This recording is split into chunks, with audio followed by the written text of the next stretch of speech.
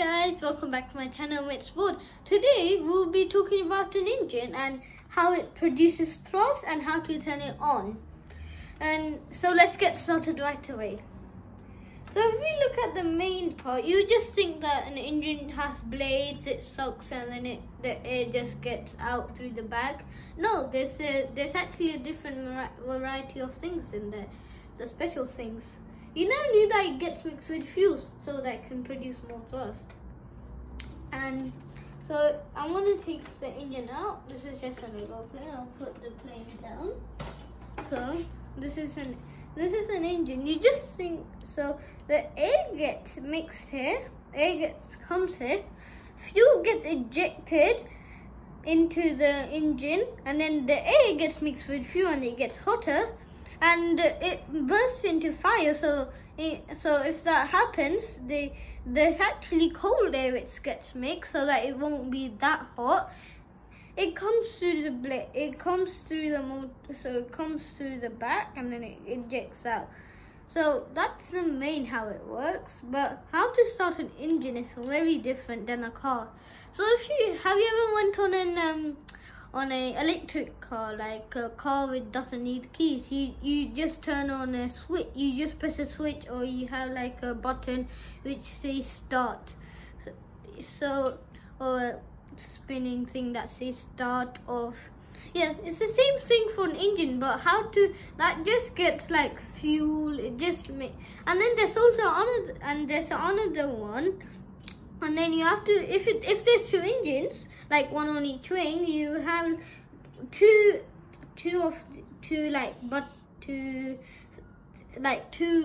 sticks you pull up. So two sticks means two engines. You pull it up, both of them, and the engine will start.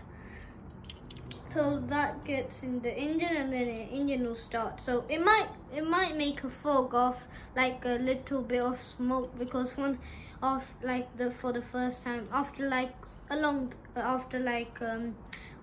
at least 2 days you're turning the engine on, there will be smoke coming from the engines,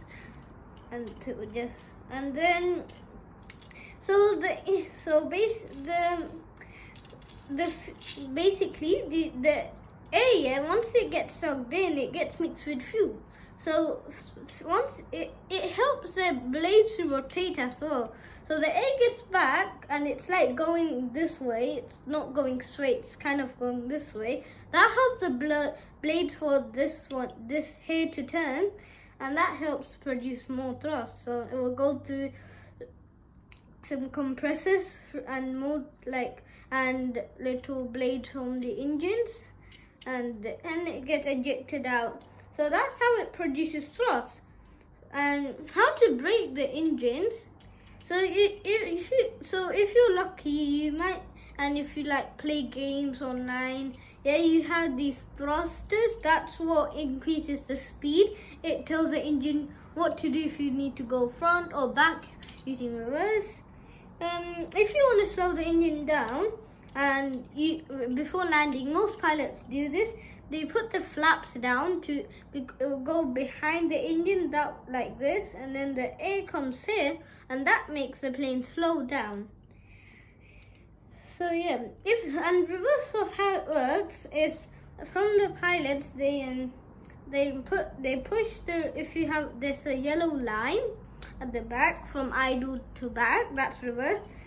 These little doors open, so that's called reverse thrust, and the air gets ejected in, and it's right at the back here. Fuel gets mixed also, and sometimes not fuel, but it might use just the cool air, and then it gets pumped out like this. So that will create, and I'll make another video about the wheels and the flaps and the air brakes. So let's just hook up the main engines. So like old planes, they didn't have covers for the engines, and then you just thought the air just gets gone through the outside. No, you see these little gaps, these little frames. The air, the outside there, the fan is bigger, so it will be about this big, the part where it gets mixed with fuel is like this big, so the outer air goes out to just like the same on an airplane engines. It gets cooled down once it gets outside, and that's what produces thrust. So yeah, that's what, so it's basically what it's in the old planes. It gets mixed with fuel inside. How they make reverse thrust is basically they slow the engine down. They don't, and sometimes they use reverse thrust, and they will stop the engine and they'll rotate it the other way. So yeah, and that's so far, yes. And little Cessnas, yeah, they don't use that. They just use cold air. They don't have fuel mixing, so they will just use it like cold air.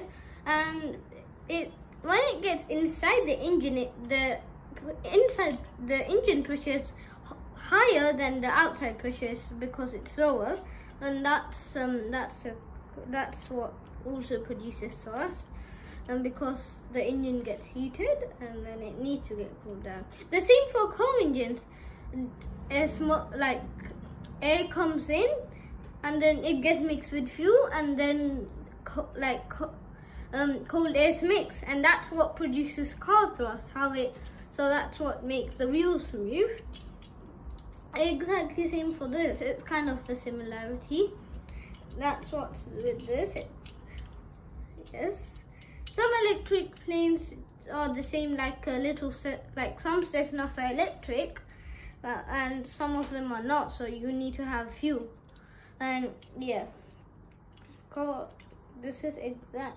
So this is a plane engine, and plane engines are very different to car engines, because cars, like, they drive on ground, and planes, they drive on air. So it's flying. So how it flies, the thrust goes, but the wings, they're kind of curved like this. The bottom is curved like this, and the air gets like down, and then that's making it makes it float. That's what makes the air float and the plane to float.